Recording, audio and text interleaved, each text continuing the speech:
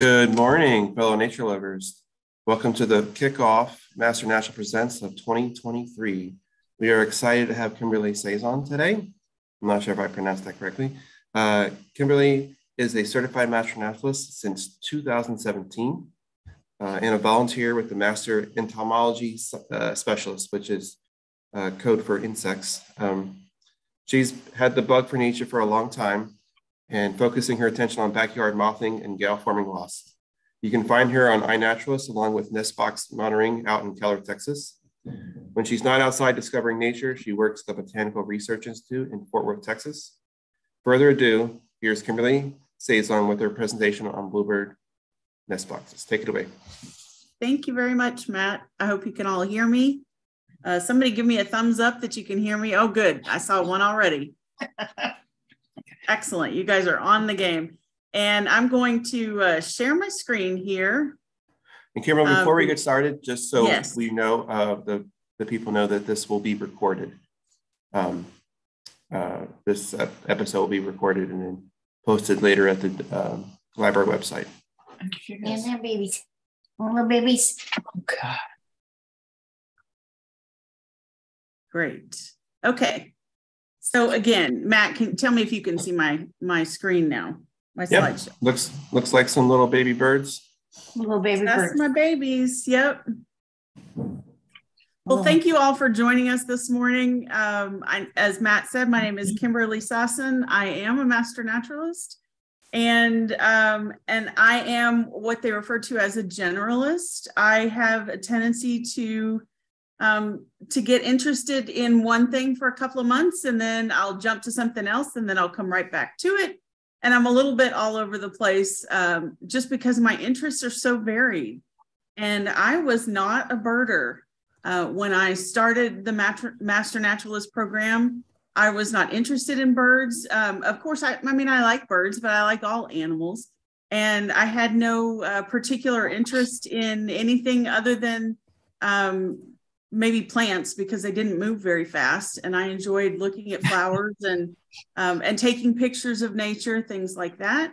And there was a need in the Keller area where I live to start monitoring some bluebird boxes that had been there for many years. And I did a little research and found out that no one was monitoring them. And so I jumped in and started doing that. And now I've been doing it for, oh gosh, I don't know how many years, several years now, 5, 6 maybe. And I love it. You can't pull me off my bluebird babies because I love them so much.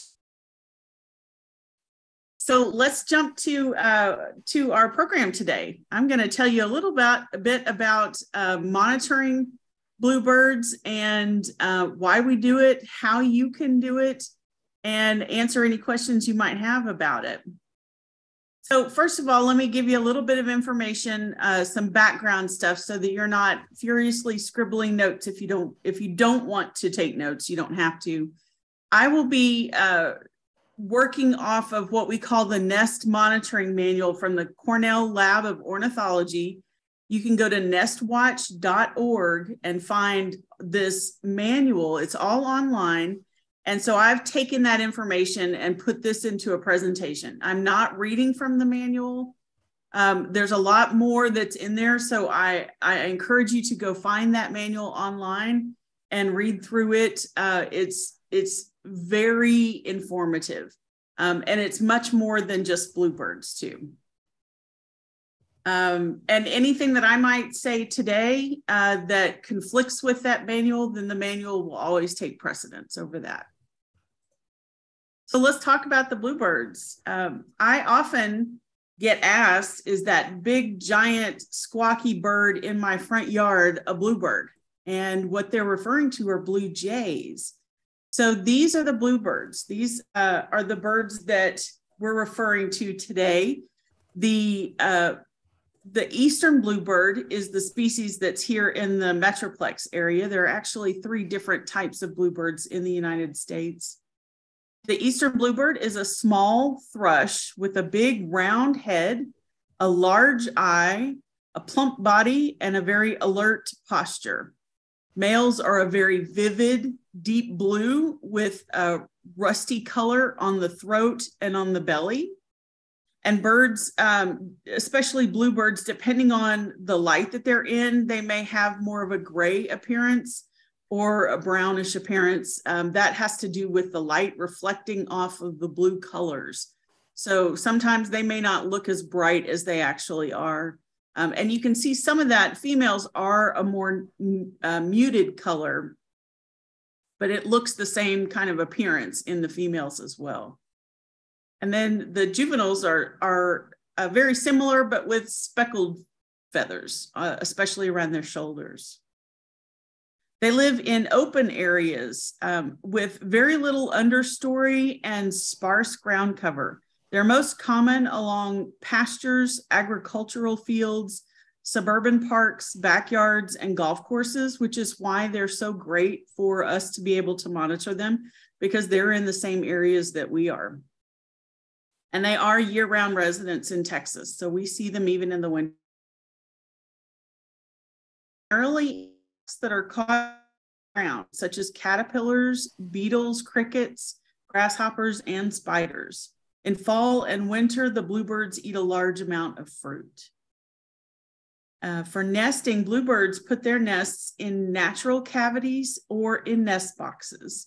They are secondary cavity nest users, meaning that they will typically select old woodpecker holes and reuse those up to 50 feet off of the ground. Older bluebirds are more likely to use a nest box, although that's not necessarily a rule. I've seen very young birds use the nest box as well. Behavior. Bluebirds can sight their tiny prey from 60 feet or more away. I'll tell you a little story about that in a little bit. They fly fairly low to the ground with a fast but irregular pattern to their wing beats. And males will attack other species that they deem a threat, including other cavity nesting birds like house sparrows. Males will attract females to the nest with a display in which he carries a bit of nesting material into and out of the nest. And once a female enters the nest hole with him, the pair bond is typically established and then often remains for several seasons. Conservation. Some people might be surprised that they are of low concern now. Bluebird populations fell in the early 20th century as aggressive introduced species, such as starlings and house sparrows, made available nest holes increasingly difficult for bluebirds to hold on to. In the 60s and 70s, there were a group of naturalist-oriented people that established what we do, which is monitoring the nest box, putting boxes on trails, and that campaign alleviated a lot of the problem with birds finding places to nest. And so you'll see some of that information later on as well. So they have recovered quite nicely.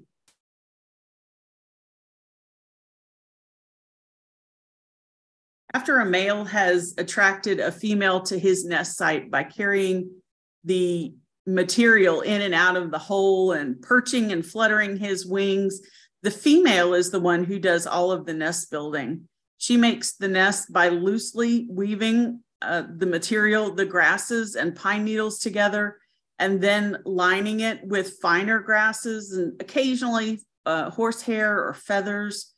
Often bluebirds will use the same nest for multiple broods in the wild. In nest boxes, we don't typically allow that. And the reason for that is just we don't want to encourage problems like ants to take over for where there might be eggs that got crushed or food material that got left in there. Problems arise from that. So we clean out the nest boxes, but in nature, they will use that. And bluebirds are incredibly clean birds to begin with. They have 2 to 7 eggs per clutch, with 5 being the most common. And they have 1 to 3 broods each year. If a nest fails for some reason, they may stop for the year. So one of the things that I've noticed in my recent years of monitoring is that if a particular box has something go wrong for whatever reason, whether it be a predator or a clutch fails because of the weather, that's happened too. They may decide not to lay any more eggs, and that's it. Or they may move to a different location completely. Of course, I might not know that. But that box would go unused after that. Incubation period is 11 to 19 days. Nestling period is 17 to 21 days. So if you can imagine, they are ready to fledge, they're ready to fly out of that box in less than 3 weeks from being born. And you can see in the top left picture here, these are fairly new hatchlings. They do have some tufts of fur on them, so they're a few days old, but they grow very quickly and they have to, of course, but they're ready to fledge within 3 weeks. Eggs are pale blue, or in some cases white or even pink. And the hatchlings are naked except for the sparse tufts of dingy gray brown, dingy gray down, with their eyes closed, and they're very clumsy. The top right photo, you can see 2 juveniles, the spotted ones, with a female, the one on the right. They're actually birds that I watched. I watched them fledge, and they stayed around the area and watched the father teach them how to hunt insects in the grass. So they're sitting on top of the box, or on top of actually a different box, on top of a bat box, watching him teach another one of the juveniles how to swoop down and grab the food and then carry it away. So it was really interesting to see. It's not something that they just innately know. I'm sure that there is some of that, but there is a little bit of the parents helping them to learn how to hunt as well, which was an interesting observation for me. And in the bottom right, you can see the female likes to stay on the nest sometimes too.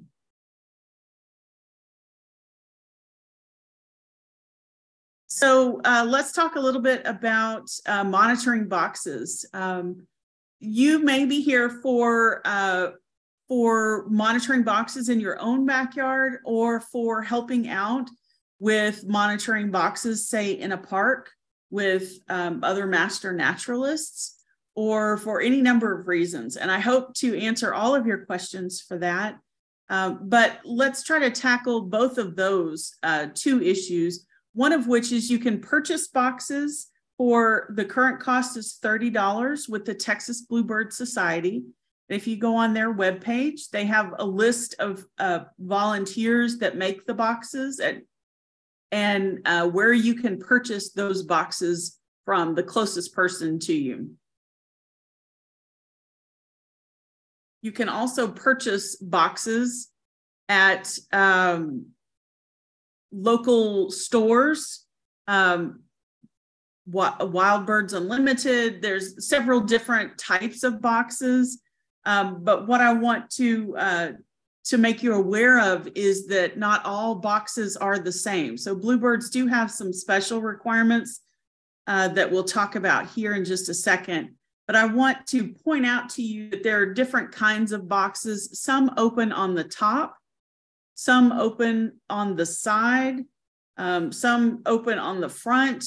So I encourage you to think through whichever you will buy. I have found that the ones opening on the top are very difficult to clean out, but yet the one on the far right here, it's actually made of plastic, recycled, I think, milk bottles or something along that line. So they last a long time, but they have several different ways to open. So that helps in cleaning out and being able to see the birds from different angles if need be.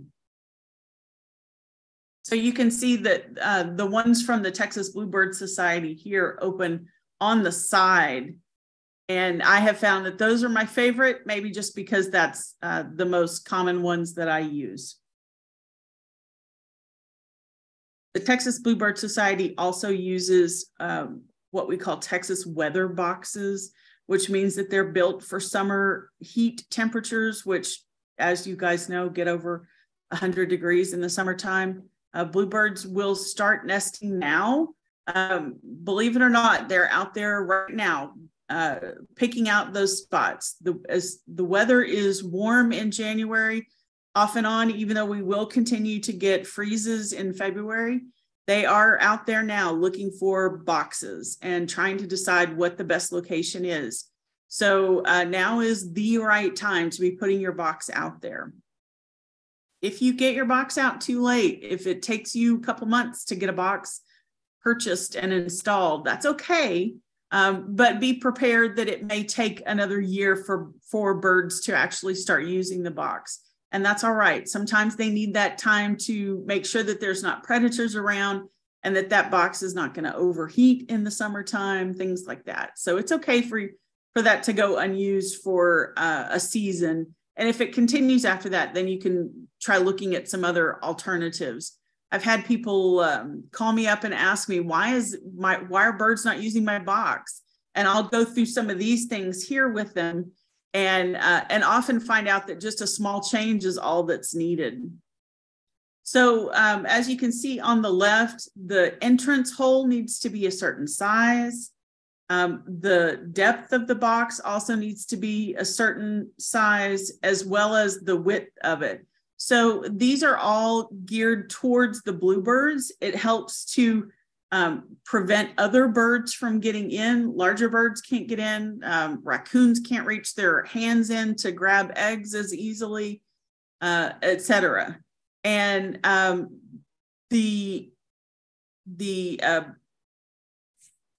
Texas Bluebird Society website also has the plans if you want to make your own nest box, which I also think is a great idea, especially if there's several of you that want to make a park or something like that, an area, and you'd want to get together and have 4 or 5 nest boxes at the same place. So nest box placement, you'll ideally want to place it between the opening between 4 and 6 feet high. That is the easiest for you to be able to monitor, but also a height that is good for the birds. If you have pets in the backyard, then please be aware of that, especially if you have cats. Obviously, those are predators to our birds of all sorts. But dogs as well, especially when the nestlings are about to start fledging. You can work with that. You can keep your dogs in or limit the area that they're allowed to be outside alone, or you can put the nest box on another side of the house, maybe where the dogs aren't allowed to get into that part of the yard. There are options there. But 4 to 6 feet, if you're monitoring, if you want it to be higher than that, you can certainly do that. They will go, like I said, up to about 50 feet. And I have seen some nest boxes, not quite 50 feet, but tall. And you would have to use a retractable mirror to be able to monitor that high. So I certainly don't recommend that, but it's doable. Minimum spacing is 300 feet between boxes. I would say that is really a minimum. I would not go any more than that. Birds really are very protective of their nest box, of course. And one of the things that you'll find is that they will build dummy nests. So they will fill a box with part of a nest and never use it. They'll just leave it that way so that another bird won't come along and use it. They'll think that it's taken. So that may be something that is happening if you have too many nest spots nearby. And then ideally, we want that box to face east so that it does not get the hot afternoon sun coming in the opening. If east is not an option, then north is the next best direction. And for my boxes, I have a little tag that I put on them. One purpose is just so that it has a number on it for me so that I know which box I'm at. I have over 50 boxes, and after a while, they all start to look the same. I'm not really sure where I'm at anymore. After you visit boxes twice a week for 50 of them over and over. So it helps me to know where I'm at, but it also gives information to people who are curious about those boxes. If you are planning to work with the Master Naturalist or Master Gardeners or some other association, I would encourage you to look into some kind of tag for the boxes so that people know that they're monitored, and so that people won't bother the boxes. A lot of people have asked me, are these feeders, and have mistaken them for us putting bird food inside them. So I take the opportunity as I'm going around just to educate people a little bit on what the boxes are used for, why we're doing it, and again, pointing out the birds in the area. So what's involved in monitoring?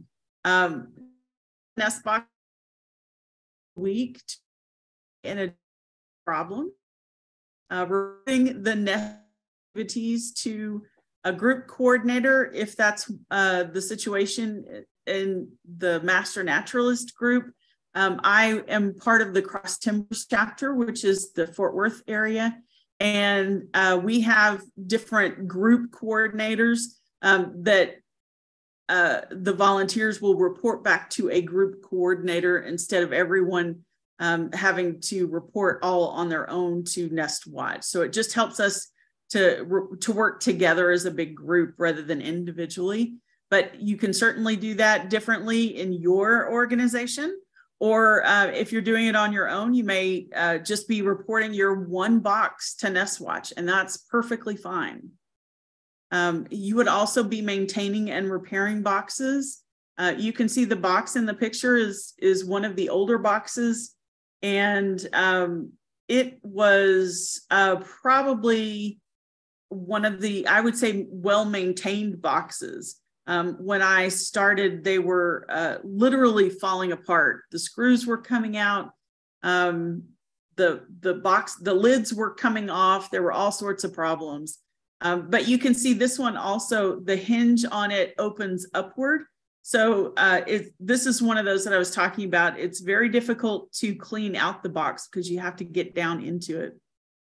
And then the other reason for monitoring is to help educate the community.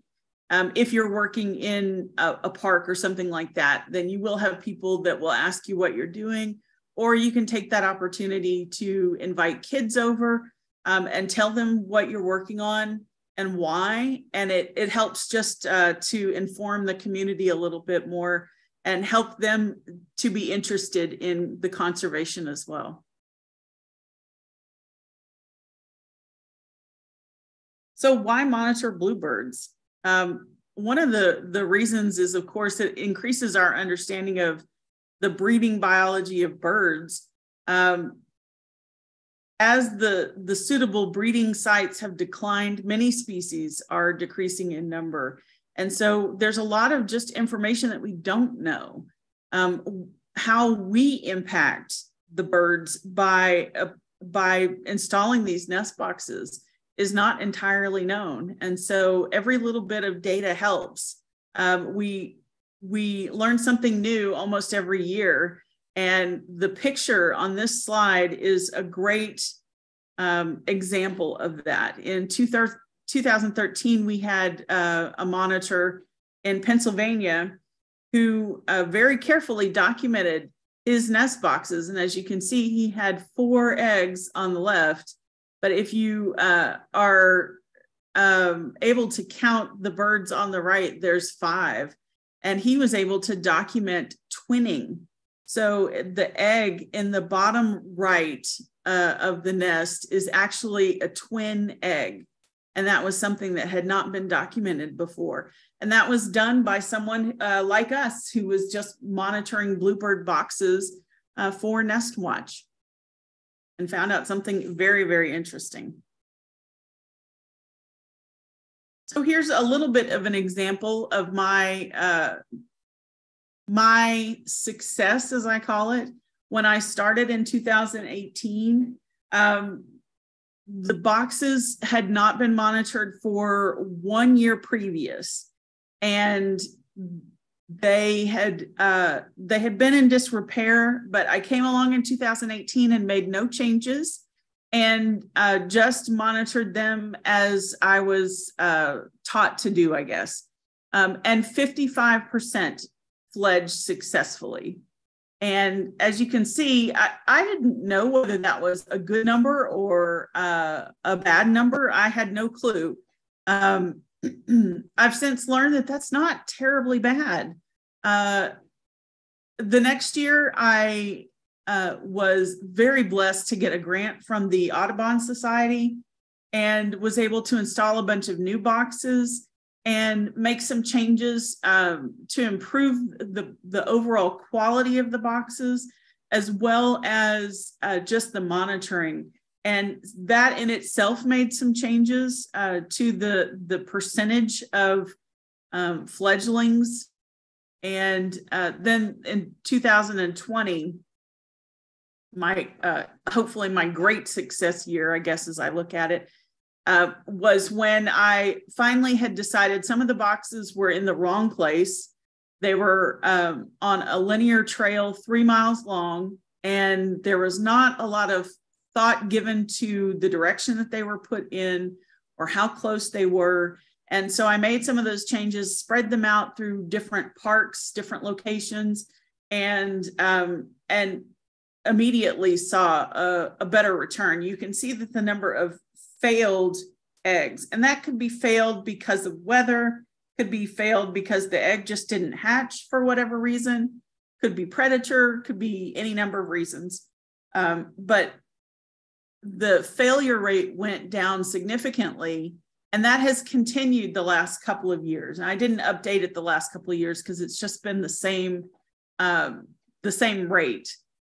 So we've been very fortunate with that, especially with the freeze that we had a couple of years ago, not to really impact that overall.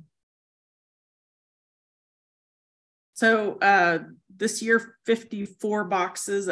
Also, I think I mentioned in 2018, we only had 30 boxes at that time. So we've increased quite a few boxes in the area as well. So let's talk about monitoring those boxes. Observations are the point of monitoring the nest, but that should never jeopardize the well-being of the bird. So there are 3 potential risks that all nest monitors must be careful to avoid: accidental harm to a nest, parental desertion of a nest, and attracting predators to a nest. And we'll talk about each of those. So when you're monitoring a nest, let's talk about some of the steps that you'll go through. First, you'll plan and prepare in advance. So any materials that you would have with you, let's assume that you're monitoring in a park. You would have any kind of data sheets, notebooks.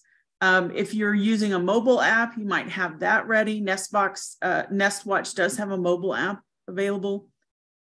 Before your visit, so that you are minimizing the time that you are spent at the nest, and limiting that to no longer than 1 minute, so that you are putting minimal stress on the parents and the nestlings, and keeping that box open the minimal amount of time, so that the weather, if it's windy, it's not cooling the eggs. If they're being incubated, then the mother's not having to fly away and come back to incubate. We're disturbing it as little as possible. So plan and prepare in advance. You'll want to visit every 3 to 4 days, or at least once a week. our hope is that we are visiting 8 to 10 times during that brood period. Because it's so quick, we like to see a visit every 3 to 4 days. So they just grow so quickly that's the reason for it. Choose appropriate times to visit the nests. We kind of have a rule of thumb, I guess, that 2 hours after sunset is the earliest, after sunrise is the earliest time to start. So if the sun rises at 7 o'clock, you wouldn't start monitoring until about 9 o'clock in the morning. And same with sunset, about 2 hours before sunset, you should have finished your monitoring. That gives the birds time to do their thing. Again, you're not causing problems with cooling the nest or disturbing them at their busiest time. Number 4, approach the nest with care. Observe your surroundings. Look for bluebirds in the trees. Look for predators. Look for box issues. This is your chance to really look around and observe as you're approaching, so that you can decide if you need to wait another minute and let an adult leave before you approach the box. It might be a good time to do that.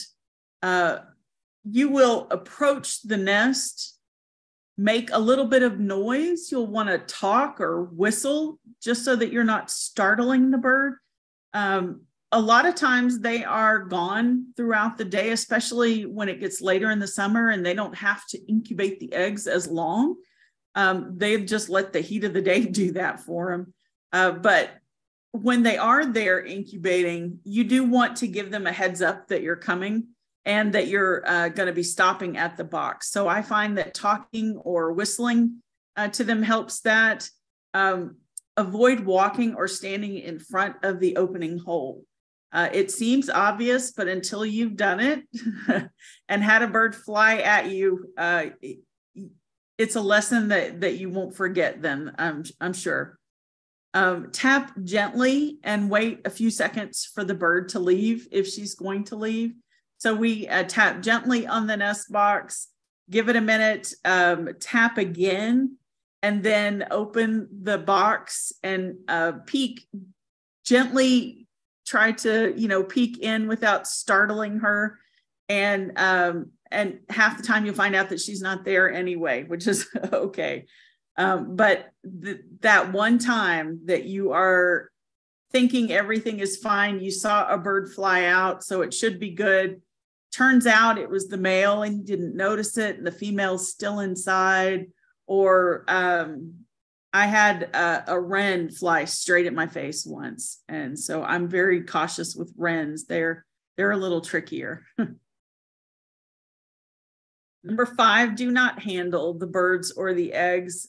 We are here to observe. We are not trying to save them or repair any damaged problems. We are not here to rehabilitate. So if there's a problem of that magnitude, then we need to find a rehabber for the birds. Our job is just to observe the nesting activities. So we don't handle them, especially when I'm talking with other residents in the area, telling them how excited I am about the birds.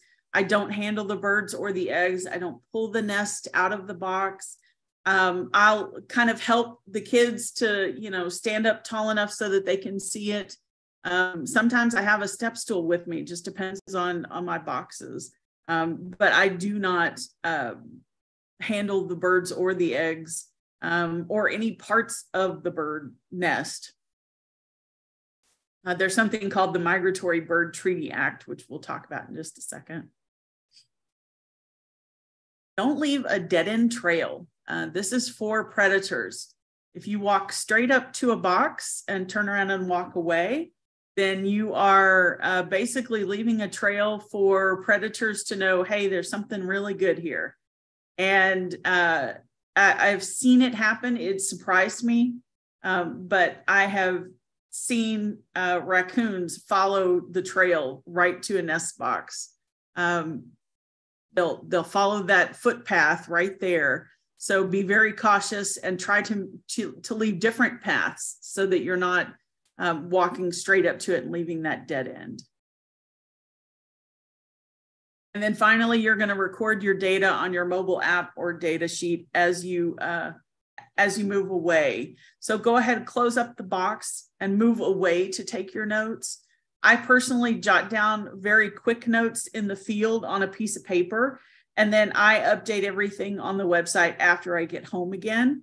Sometimes I update on the mobile app while I'm in the field, just depends on what I have with me at that time and whether or not I'm wanting to upload photos as well. So there are options to upload photos to the app so that you can keep photos to see what has happened on previous visits and compare that data. So that's one of those things that when you're preparing your visit to this box, you'll want to look back and see, okay, what am I expecting? Am I expecting 4 eggs? Am I expecting them to have hatched already? Should they be ready to fledge? That sort of thing. And here's the Migratory Bird Treaty Act that I was talking about. It is illegal to take, possess, import, export, transport, et cetera, any part of a bird, a nest, or eggs. And so where that comes into play, we are monitors. We do have a to open, close, and observe the nesting situation. We are removing the used nest to continue monitoring that, which has been sort of approved, as it were. No one really wants to say, to put all of this in writing, but this is as close as we've gotten. And I've put a little bit of a source information here down at the bottom. But so if you're cleaning out a nest, you're able to do that, but you cannot keep the nest and display it without permit. You cannot keep the eggs, even if they're old and dried out. You cannot keep bird feathers at all. None of that is allowed. So let's talk about what you're likely to find in a bluebird nest box. Hopefully you'll find bluebirds. That's the goal, but not always. Bluebirds will build very neat nests. They use very neat grasses. They pile them up.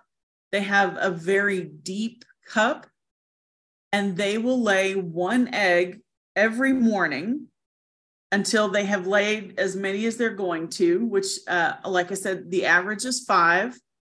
And most of the time they're blue. You can see these are kind of the white creamy one on the bottom, which we get occasionally too. I feel like those are just a surprise and always a joy. There's nothing different about them. It's just the color that ended up in the eggs. Some will tell you the reason behind it has to do with the age of the bird or the pigments in the egg itself. And what we found basically is that none of that matters. The birds still come out looking the same. They incubate the eggs after all of the eggs have been laid. So she will lay an egg on Monday and leave it and come back on Tuesday and lay another egg and leave it and come back on Wednesday. And after she's laid all of the eggs, then she will start incubating so that they all will be ready to fledge at the same time, so that they're all the same age. And females keep the nest very clean by removing fecal sacs and uneaten food regularly. They are probably one of the cleanest birds that I have worked with in the cavity nesting bird categories. So let me show you some of the other ones. Carolina chickadee, they also are cavity nesting birds. These are all, as a matter of fact, native birds as well. So if you happen to have something else that nests in your box, I say take it for the gift that it is. It might not be the bluebird that you were hoping for. And we can certainly talk about things that might encourage the bluebirds over other birds. Some small changes might help make that more intriguing to those bluebirds, but these are just as exciting to see other birds, and they all offer something interesting as well. The chickadees, I find one of my favorite things about the chickadees is that their nests are just gorgeous. They are made with a base of moss, strips of bark, thinly lined with grass, feathers, animal fur, snake skin. I'm not sure if you can see. I'll move my pointer. I don't know if you can see it on the screen, but there are all these bits down here in the bottom right picture here. And there is a piece of snake skin right there in that bottom right corner. Really interesting nests. They pull some very cool pieces of the world around them into their nest. Their eggs are white, finely marked with reddish brown dots, spots, or blotches, and are often concentrated on the larger end with little or no gloss. They have 3 to 10 eggs per clutch, with 6 being the most common.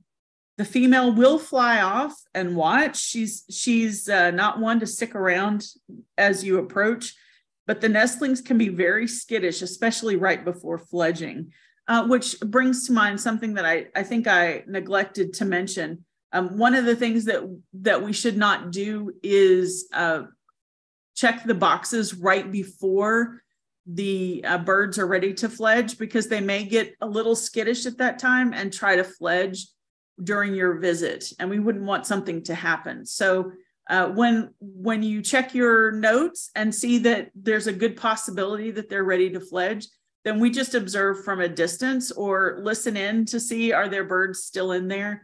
But we try not to monitor by opening the box in those situations.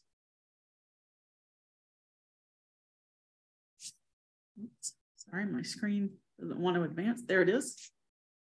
Bewick's wren is the next one on my list.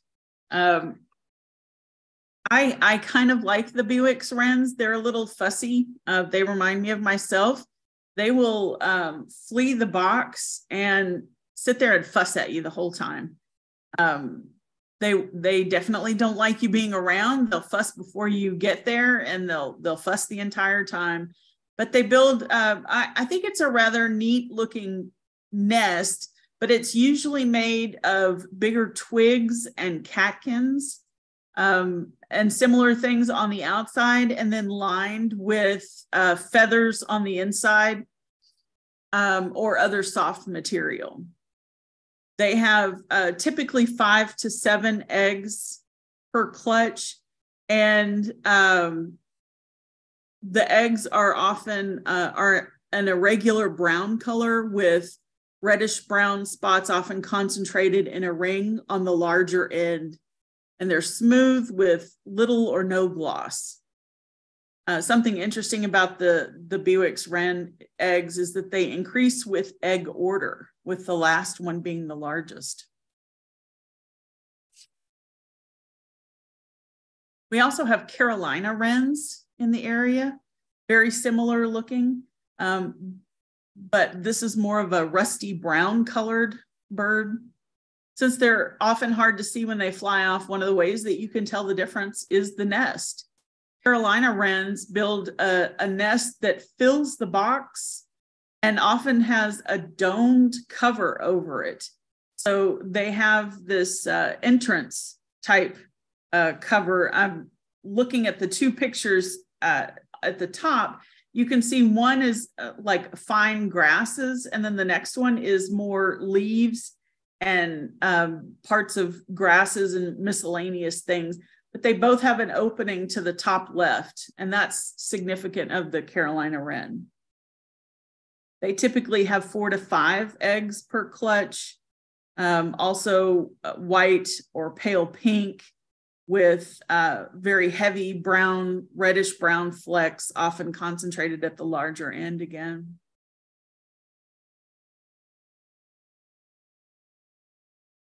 Tufted titmouse.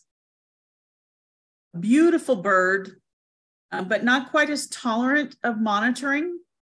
They have a fabulous way of telling you to get the heck out of their nest box. Females will stay on their nest and will hiss at you and will weave their head back and forth like a snake. So it's a fascinating display, and it's enough to make me leave. I try not to bother them. As a matter of fact, this particular titmouse on the right picture, I finally just gave up and stopped opening the box. She was so adamant she was not giving up. I never could see how many eggs she had. She was always there, even after they had hatched. She was always on the nest. So I never did get to see those. So they're a little bit less tolerant of people monitoring them. But they do use the boxes on occasion. And one that I did not have listed here is tree swallows, which will also use our nest boxes, but that's a little bit more rare. This is a great reference chart for you to see from day 0 of hatching to day 20 of fledging. I use this chart quite frequently if I have missed monitoring for some reason and I'm not sure exactly where they're at, how old they are. I can look at the chart and kind of compare the nestlings that I see with the chart, and they grow so much that I'm able to tell, okay, these are probably day 9 or 10, and estimate when they should fledge based on those days alone. So this chart is really interesting. It's from Cialis.org, but it can also be found in that the handout that I was talking about earlier, the nestwatch.org manual. Let's talk about some of the not so happy things. House sparrows are invasive and aggressive when it comes to bluebirds. They will take over bluebird boxes and bluebird nests. They will push out the bluebirds. They will forcibly eject them from their boxes. And so we have to be very proactive about watching for house sparrows and removing the nest as soon as we see them. This is one that is fairly easy to recognize. As you can see, the nests on the right, they are quite messy. It looks like somebody just crammed a bunch of bird feathers in. Maybe these were a little bit messier because of the location, which happened to be by a pond. So they have access to a lot more duck feathers and thinner grasses, but you can count on their nest boxes being very messy and tall. They will usually take up the entire box. So when you see something like that, if you are monitoring a box, I highly recommend that you remove that material. And if you are unsure, you can wait until the eggs are laid to make sure, because they look absolutely nothing like bluebird eggs, of course. And they're quite distinct from the other eggs that might be other native cavity nesters. But those should be removed. And that nest box may be closed off for a period of time until the house sparrows stop using it. I have some that I have to just close completely. It is better to not have a nest than it is to have a house sparrow move into a box. They're that aggressive and detrimental to the bluebirds. Predators, competitors, and invasives. So probably my biggest predator would be seen in the upper left corner, and that would be humans. People putting sticks and rocks in the boxes. I don't know if you can tell, but there's a stick that's been placed into the box, and there's actually nestlings in that box. And luckily, those nestlings were not harmed, and I was able to remove that stick. It had been there at least 2 days. It was not there the previous time that I checked, but luckily I was checking that box pretty regularly, and they had not been injured at all. But that was sort of a wake-up call to me that humans are probably the worst predators for us. Rocks are very common. I see dog poop bags stuffed inside them, all sorts of things. So that's another reason why it's important to check our boxes regularly. Ants are quick to move in if you give them the opportunity. There are options for treating ants, treating the poles of boxes so that they aren't conducive to ants. They don't encourage the ants.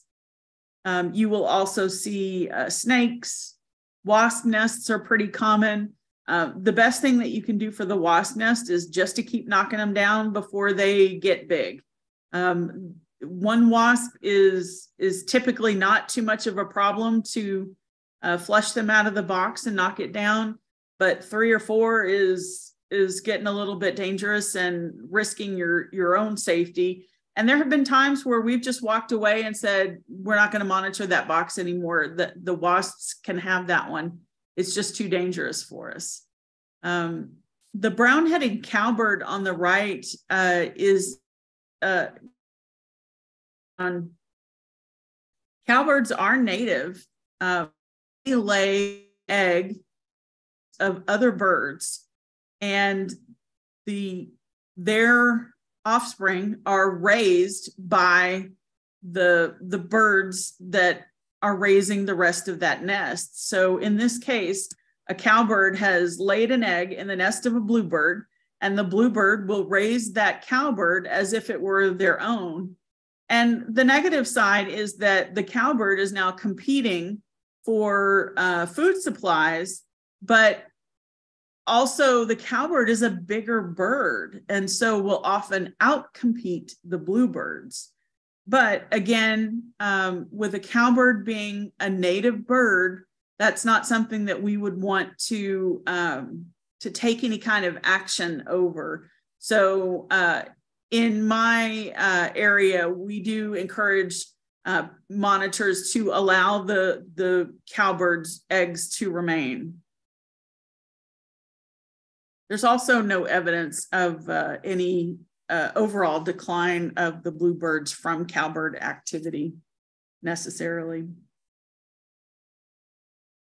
So what's next now? Hopefully you are interested in the bluebirds and excited about maybe installing your own nest box or contacting someone to see if there's an organization like the Master Naturalists or Master Gardeners, someone that is monitoring bluebirds already, maybe the Audubon Society, and getting hooked up with them to participate, or as I said, setting up your own box in your own backyard.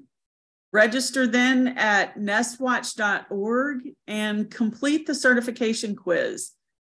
There is a quiz on the site that is meant to help you. No one's going to ask you for the results of the quiz.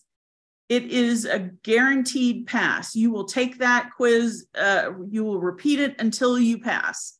So there's no failing it, but it is important for you and for the birds that you pass and that you understand the guidelines so that you're protecting the birds to the best possible ability. And if you have paid attention from the beginning of this presentation, you should be able to go to the certification quiz and take that now and pass it just fine, because all of the same information that's on the quiz has been in this presentation. A couple of sites you'll want to visit: Texas Bluebird Society, again, especially if you're looking for nest box plans or if you're wanting to purchase a nest box. The Cornell Lab site, Nest Watch, is where we report our data to, and that's where I referred to the manual. Go to nestwatch.org, and also the certification is there. Cialis.org is a huge website about not only bluebirds, but all sorts of other cavity nesting birds, but great information, including the different phases day by day of the birds. And then, of course, the North American Bluebird Society. And I thank you again, and hope you enjoyed it. And I'm open to any questions you might have. Hi, Kimberlie. There are a couple questions in here. Someone asked, do bluebirds and chickadees compete for nest boxes? Yes, any of the cavity nesters can compete for nest boxes. They will generally claim it. I won't say that they will fight over them. There's no guarantee that a bluebird will always win over a chickadee or anything like that. My experience is that if a chickadee is going to use a box, the bluebird has already given up that area and is not interested in it for whatever reason. So I have one box that chickadees use every year, and I've never seen a bluebird try to move into that box at all. And it's consistent. So they will fight over boxes, or they will try to use the same boxes. But that's why they spend so much time starting in January looking for boxes, is they try to avoid that argument. So there's like a sort of turf war a little bit. Exactly, yeah, especially if they're too close to each other. Okay. Another participant asked, is it okay to put sealer on the box so that it is more weather hardy? That's going to depend on your sealer, but my general answer is no, it's not necessary. If you are going to put something on it, I would limit it to the outside, and I would be very cautious of what you put on it. We've had Boy Scouts that have painted boxes before.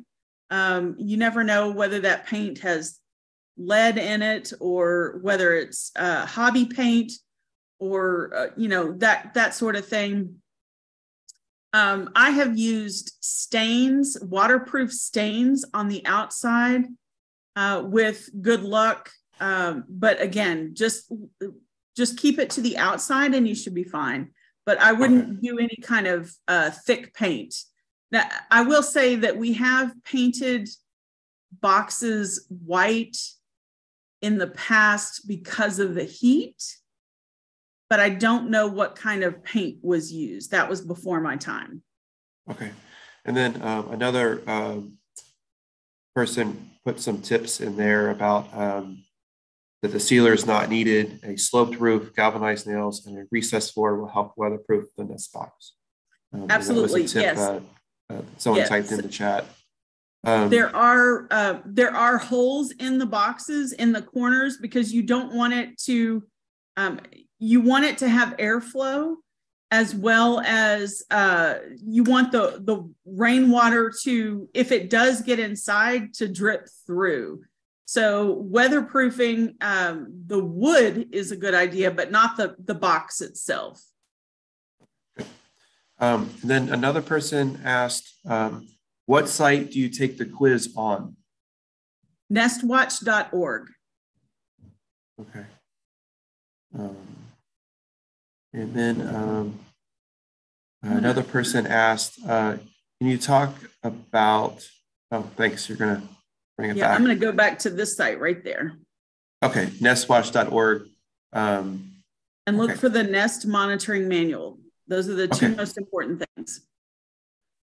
Okay, thanks for bringing that back. Can you talk about the grant that you received? That was one of the questions in there as well. Sure. My local Audubon group does a grant every year for different purposes, and someone had brought up to me that that my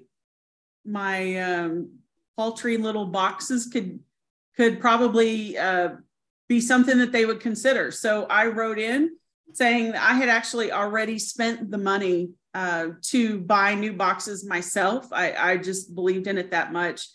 And so I spent the money and sent in receipts and said, here's what I did.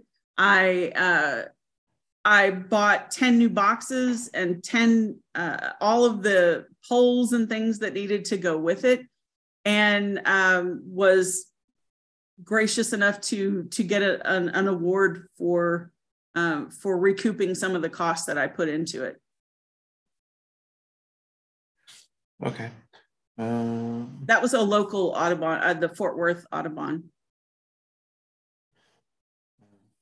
Is there any other questions for Kimberlie? Or clarifications about the presentation slideshow?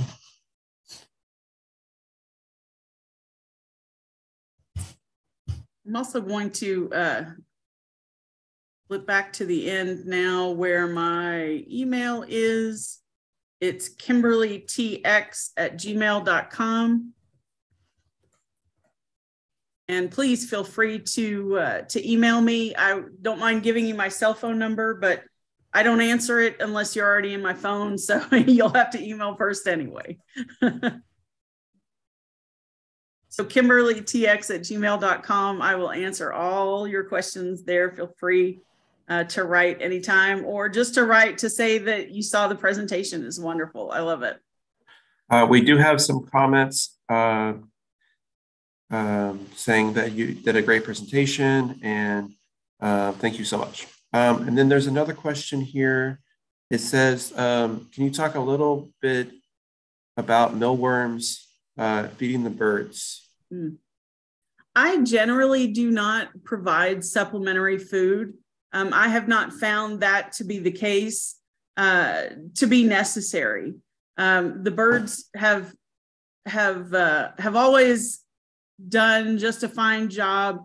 The only time that I have ever really considered it was when I had the brown-headed cowbirds lay eggs in the nest, which happens occasionally. I do monitor those to make sure that the bluebirds are also getting enough food. So if they look like they're really wimpy looking, I will put out some of the mealworms, but I have found that other birds will get to them first. You really have to protect them, put them in a box that only bluebirds can get to, and it's a little bit more than I was able to do. So, so I found that Mother Nature knows best on that. So in general, providing a feeder with mealworms with it is great. But trying to focus mealworms on bluebirds has not been very successful for me.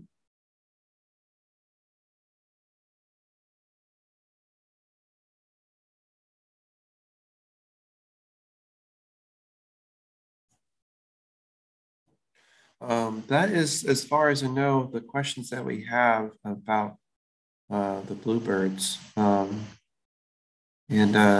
I appreciate that this timely presentation. I know that's going to be happening pretty soon, and these birds are going to be looking at apartments.com or, trying to find their new spot soon. That they are. Keep your eyes out. They're out there now looking for new spots. So hopefully they will find some in your backyard, and you can start monitoring those boxes too. All right. Well, thank you so much, Kimberlie. And thank you everyone for joining us. And we look forward to seeing you next month. We do this presentation the third Saturday of every month. I appreciate everyone, and go out there and check out some of these birds and some of these nests. So Thank you.